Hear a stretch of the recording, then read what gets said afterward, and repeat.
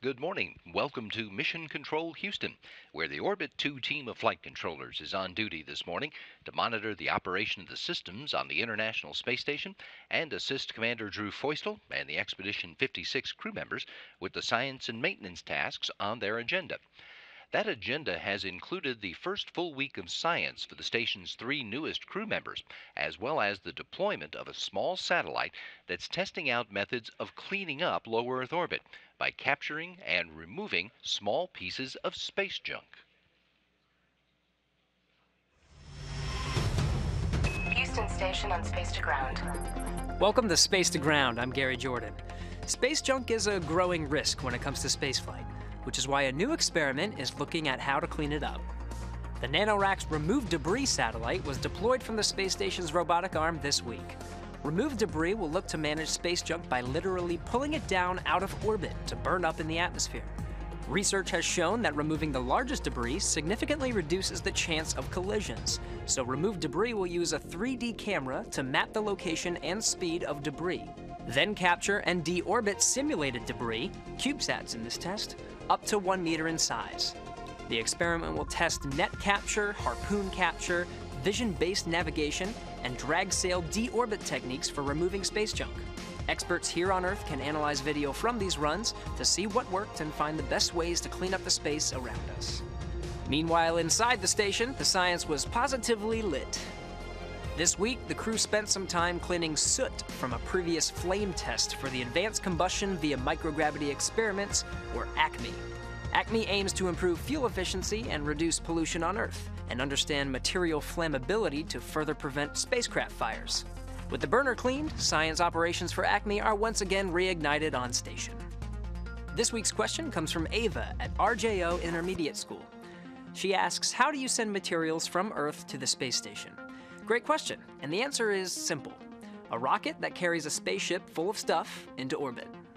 The International Space Station orbits 250 miles above the Earth and can't really come down to get more supplies, food, fuel, experiments, and equipment. Therefore, these supplies have to be delivered to the space station on separate vehicles. Think of them as delivery trucks, but they travel faster and higher. It takes a few days to arrive at the space station, and once it does, it has to be captured by the robotic arm to be moved into a position where it can be attached so astronauts can get to the good stuff inside. You can watch the launch of a cargo vehicle next week live, where SpaceX will be sending its Dragon cargo vehicle packed with thousands of pounds of cargo to the International Space Station. Keep sending in your questions using the hashtag #SpaceToGround.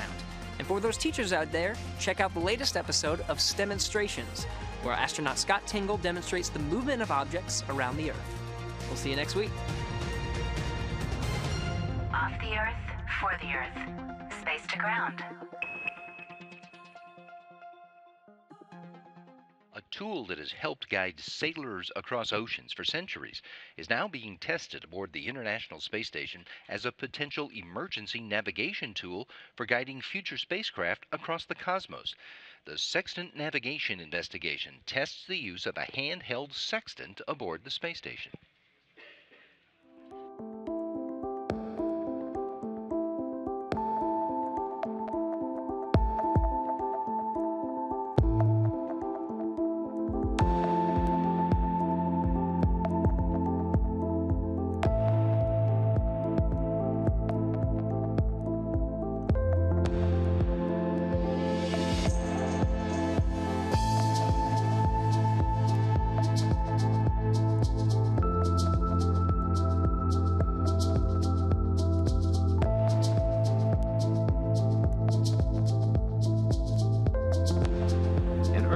They can use their sextant. An astronaut lines up a known star and a prominent landmark, and feeding his readings into the computer, gets his position back from the machine.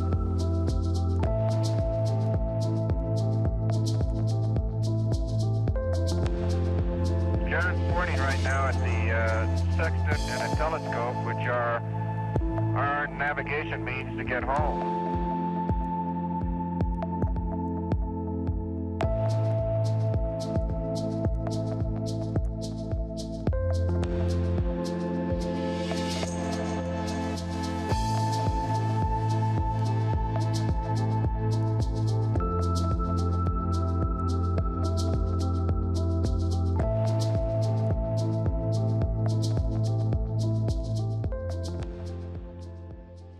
preparing the hardware for voyages out into space is only part of the International Space Station's mission of preparing for NASA's future flights of exploration. Scientists are using the station to find ways to protect human explorers from the negative effects of being in weightlessness and from the conditions they'll encounter on long trips into deep space, including galactic cosmic radiation that comes from supernovas.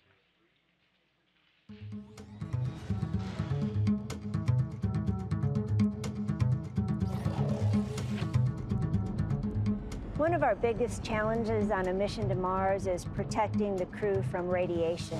You can't see it, you can't feel it, you don't know that you're getting bombarded by radiation, but we do have operational dosimetry and crew personal dosimeters that we can measure it. Space radiation comes from three major sources. One is there are radiation particles trapped around the Earth, and they're called the Van Allen radiation belts. The second source of radiation is from the sun. During times of intense solar activity, there can be solar storms and high fluxes of radiation. Protons in particular can reach Earth. The third source of radiation in space is called galactic cosmic radiation, and that's the one that's of most concern for a mission to Mars. The galactic cosmic rays come from exploding stars that we call supernovas.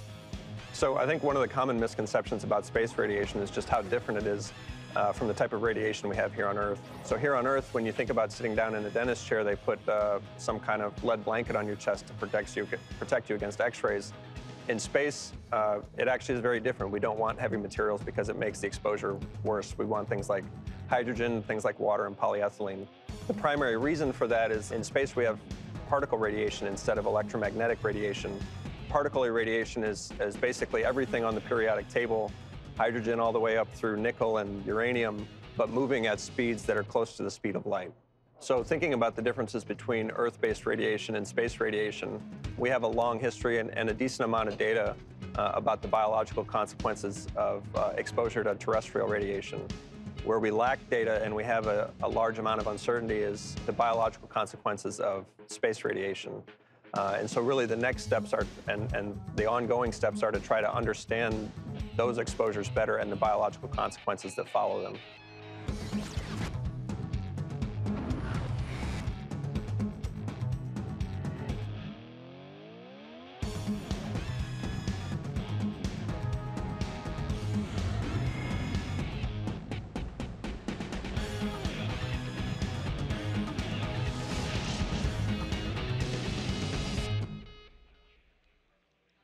In learning more about radiation and navigation and other aspects of a spaceflight, the International Space Station is helping us know more about what it'll take to make successful journeys out into the cosmos someday, to Mars and other destinations. Here are a few more examples of how the station is building the missions of the future. So you want to go to Mars.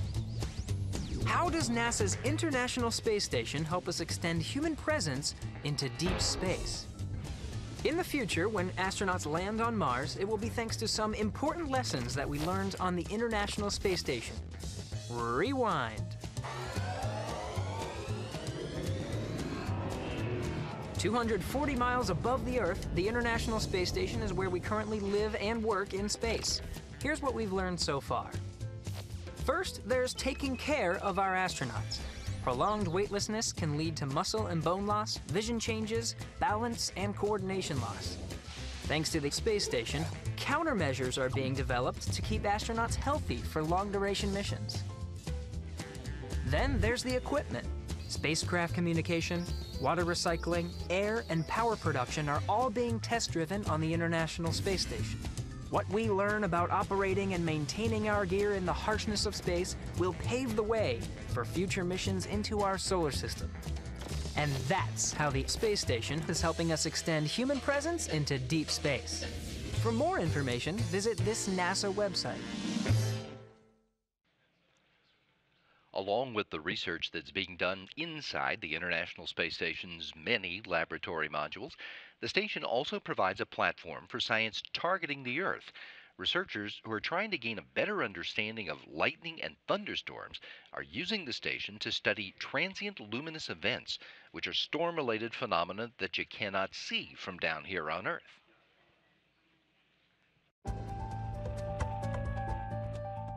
a display of lights above the storm. Presented by Science at NASA. In 2015, European Space Agency, or ESA, astronaut Andreas Mogensen was on board the International Space Station, or ISS, photographing the tops of thunderstorms from Earth orbit. And he saw something very interesting indeed: blue jets. Blue jets are a type of transient luminous event, or TLE, flashes and glows that appear above storms that are results of activity occurring in and below those storms. Blue jets pulse from the tops of intense thunderstorms and reach up toward the edge of space. In January 2017, researchers at Denmark's National Space Institute published their analysis of his observations in Geophysical Research Letters. Mogensen was able to capture clear video as the station flew over the Bay of Bengal, and they were amazed by what that video showed. Olivier Chanrion, lead author of the publication, reported that during 160 seconds of video footage, 245 pulsating blue discharges were observed, corresponding to a rate of about 90 per minute. One of the blue jets observed reached 25 miles or 40 kilometers above sea level. Visual evidence of TLEs wasn't available until 1989. Early evidence included red sprites photographed by cameras on board the space shuttle and photographs taken during a NASA and University of Alaska airborne campaign. Red sprites are glows in the upper atmosphere tied to the presence of large lightning flashes, but not attached to the clouds themselves. In recent years, the ISS has afforded astronauts the opportunity to photograph a number of natural light shows produced at the tops of thunderstorms. A 2013 study by researchers from the French Alternative Energies and Atomic Energy Commission analyzed pictures from the NASA Crew Earth Observations Facility aboard the station. The pictures revealed 15 sprites and their parent lightning flashes. In August 2015, the Expedition 44 crew on board the station photographed red sprites over 2 different storms within 3 minutes of one another. First over the American Midwest, and then near the coast of El Salvador. These sprites reached as high as 62 miles or 100 kilometers above the surface of the Earth. All of these studies are contributing to researchers' understanding of lightning and thunderstorms, how they form and develop over time, and why storms produce different TLEs in different circumstances. However, according to Tim Lang, atmospheric scientist at NASA's Marshall Space Flight Center, TLE studies have been, to an extent, fortunate observation. We've gotten better at finding them, but it's mostly case-based analysis. NASA and partner agencies are advancing in their efforts to make continuous storm observations. NASA's Lightning Imaging Sensor, or LISS, was installed on the International Space Station in February 2017 as part of the DoD Space Test Program. LISS on the station is the latest in a line of instruments used to locate and detect lightning over a large region of the Earth's surface. The Atmosphere-Space Interactions Monitor, or ASIM, will be installed outside Europe's Columbus Laboratory on the ISS later this year. Torsten Neubert, ASIM principal investigator, says, the instruments will monitor thunderstorms and their effects on Earth's atmosphere, gathering information about blue jets and other TLEs, as well as flashes of X and gamma rays. LISS and ASIM will be providing data that gives researchers the opportunity to analyze storms from both below and above. All of these studies are adding to our knowledge of how storms evolve and change, helping improve storm models that could lead to better predictions and forecasts. For more science from above the clouds, visit www.nasa.gov/station. For electrifying updates, stay tuned to science.nasa.gov.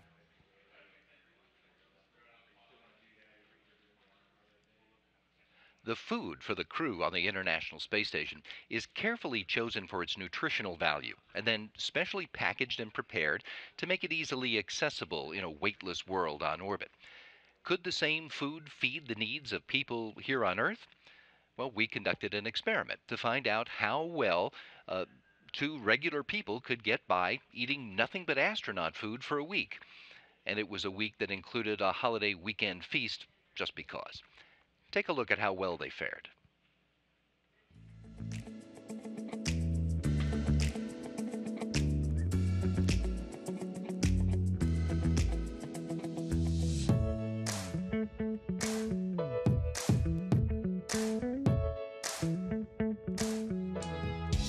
always thought, like, oh my gosh, when you go to space, like, you don't have to grocery shop for like 6 months.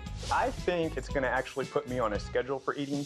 I am horrible at eating at all hours of the night. I miss lunch. We're also talking about like beverages. Like, we can probably only drink powdered beverages or water, so nothing, no sodas. No sodas. Nothing carbonated. No. Yeah, No it's just. I think it'll be a little bit more healthy than what I normally eat. Plus, I get to eat everything with tortillas, and I'm from San Antonio, so. I will say we are doing this over a holiday weekend. You have huge barbecues and lots of great food, so I think I'm gonna want to eat some really good ribs and, you know, And, like, fajitas. snacks. Solemnly swear to eat all of the astronaut food and not cheat. Never. Never. We're in this together, so if we feel Never, weak, ever, ever. we'll text each other. Maybe We chose 7 days out of the standard menu. You're gonna have a protein, some carb, some fruit. The other large category of products that we have are thermostabilized products. Which is sort of like a military ration that we don't have to refrigerate to keep fresh. Can't do them in a microwave I was gonna because they say, got it looks foil. like something that can't go in a microwave. I was gonna ask because I didn't want to find that out the hard way. We also have rehydratable food, which is this type in a vacuum pack where we have to add water, either hot or cold. We're going to give you a syringe. Oh, I don't like needles. And it comes with a needle. So this is You have to how carry you that would around, too. rehydrate. Okay. I don't think we would want to have that laying around our office. Can I take that through airport security? It is the day before we start the food challenge, and I just went to go pick up all the materials from our wonderful food lab. So they're all packaged and in my trunk. I asked them what I should eat as my last real meal, and they said something fresh, maybe a salad. The problem is I was thinking nachos, so... As I suspected, I wouldn't have time to eat in the airport. I'm probably going to grab something to eat on the fly. Hopefully there's some tacos. So like I said, I was debating healthy or, you know, not healthy. Of course, I chose nachos. I did end up picking up some tacos, some shrimp tacos actually, with some rice and some beans. Told you I love tacos. I think it's important to always choose nachos, so I'm gonna call this hashtag she chose nachos. She chose nachos. He chose tacos. So I have beef and mushrooms, rice pilaf, tomato and artichokes, and a wheat flatbread. Well, I don't know about that. I have grilled chicken, mac and cheese, vegetarian chili. We're in Texas, come on. Cran apple dessert. Oh man, I already, remember she told us to tear it so there's no extra pieces of trash. Oh, so like if we were in space, So this like would all this. be floating around. Yeah. Once we open those packages, the food is what we consider to be liberated, and it can just float anywhere. And sometimes you find yourself using your spoon or your mouth to chase around the food and make sure you get it all in your mouth instead of stuck against the wall or somebody's face. Let's heat up a bowl of water and set these green ones in there. Yeah.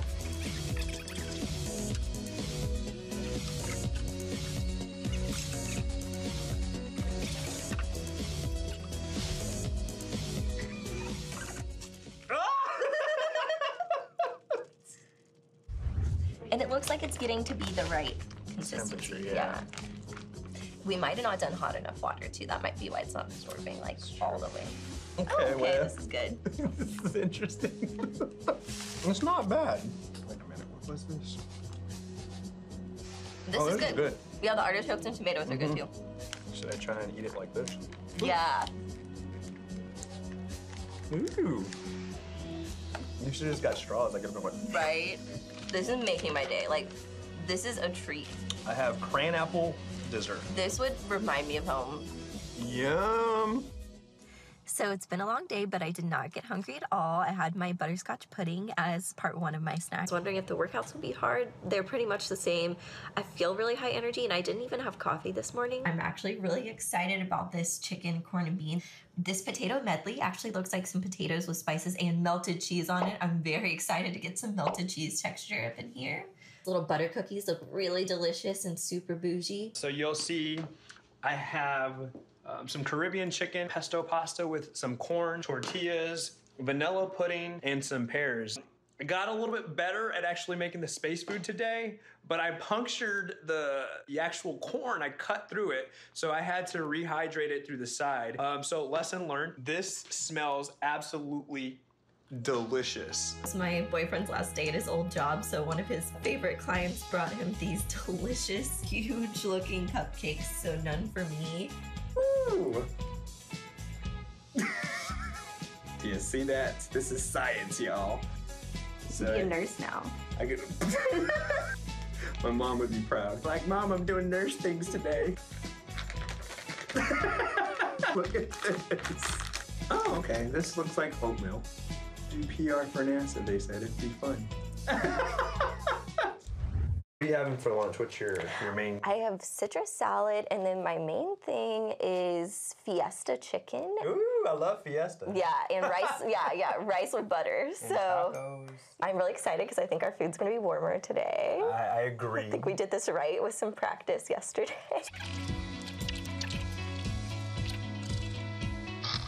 This is some smoked turkey. Oh God! It's leaking. I wasn't expecting. It's like it smells funky. Some cornbread dressing, and then some cauliflower. I'm not a fan of this. Today we're eating in the LBJ room. So President LBJ is who Johnson Space Center is named after. We should do a toast. We should. Go LBJ. Woo! Oh, mine's closed.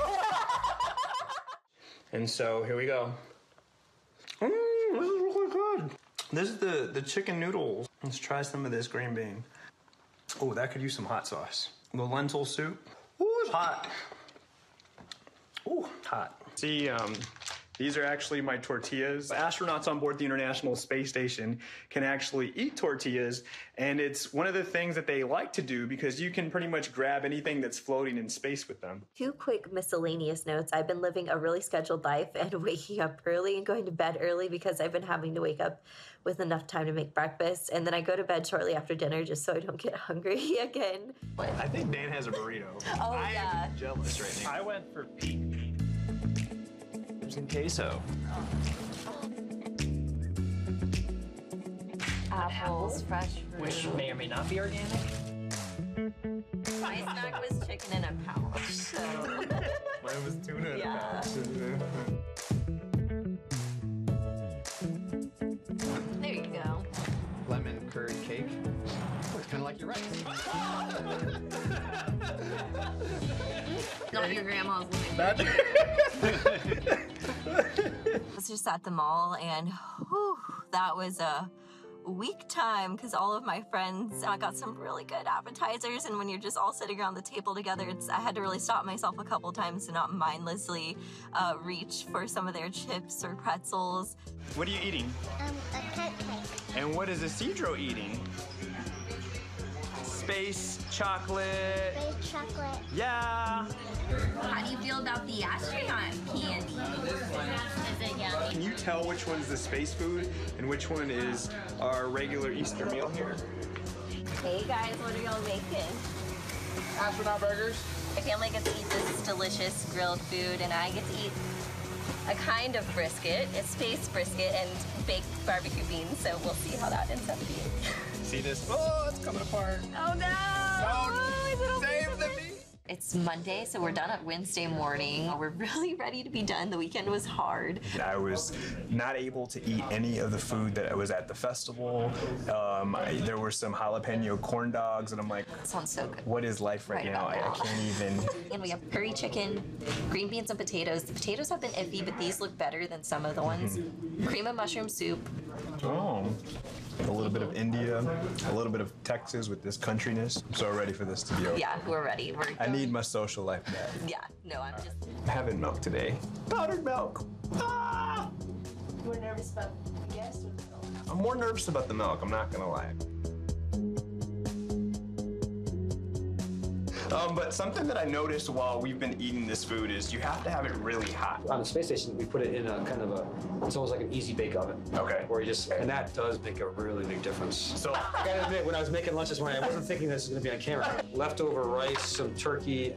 But it's home cooked. It's definitely home cooked. Yeah, I was a big fan of the garlic paste. Garlic paste. That could fix anything. Okay, question. Can you chew gum in space? Yes. Okay, because garlic, bad breath. I wasn't trying to impress any of my crew members.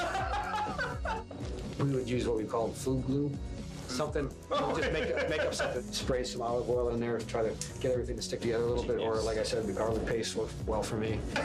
When you get a few people with rice in their eye, then after that you figure something out. You know, it's a lot easier in space because we don't have to load the syringe. Like if you were trying to measure out 250 milliliters of water or 100 milliliters of water, we literally just dial that number and then press the button for hot or cold water. So talk to me about tacos in space. Tortillas, are they great to have up there? Yeah. Oh, sorry. No problem. It just floated on his plate. Gosh, if we had salsa, we did have salsa sometimes. You can put that on there. The salsa will stick to the bread. You can use the salsa for other things to stick to the salsa. I'm from San Antonio, and I love tacos. So I told everyone I would make a space taco. Yeah. So it's a little bit leaky, extra moist. Doesn't happen in space. It doesn't drip off the edges. It just makes a bubble. Got to do the taco tilt. Everybody knows. Good stuff. That's awesome. This was the Mexican scrambled eggs food lab. They know what they're doing. We have some scientists back there. So, is there anything that you... Ooh, we did it! Way better than the LBJ toast. Yeah. Favorite meal? I actually really liked a lot of the breakfast food, and the shrimp cocktail was in fact very good. Ooh, shrimp cocktail, but the scrambled eggs in a taco. Ugh, man, sorry. Done. And maybe if I had a machine to kind of heat everything up. If I was sealed away from the outside world and I didn't have all those temptations, maybe. Maybe if the food was floating around me, but I don't think I would otherwise. We could do that. Maybe if I were an astronaut.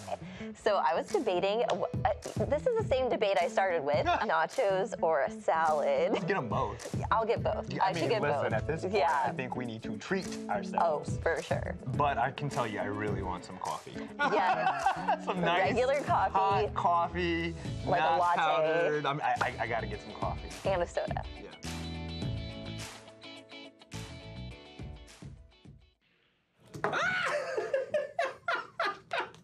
This is not easy, y'all. I'm telling you. If you'd like to get another look at any of the stories we featured today, check us out on YouTube and on Facebook. There are the addresses. While you're there, take a look at all the other great stuff you can find about NASA and America's human spaceflight program. And if you're interested in good conversation about space exploration, check out Houston, We Have a Podcast, which features folks here at NASA talking about their work, their personal experiences on the job. New episodes post on Fridays. Today, June 22nd, my colleague Gary Jordan talks with Sarah Wallace about the tremendous advances that have been made in sequencing DNA on the station and what that could mean for the future of spaceflight. Go to www.nasa.gov/Johnson/HWHAP. Houston, we have a podcast.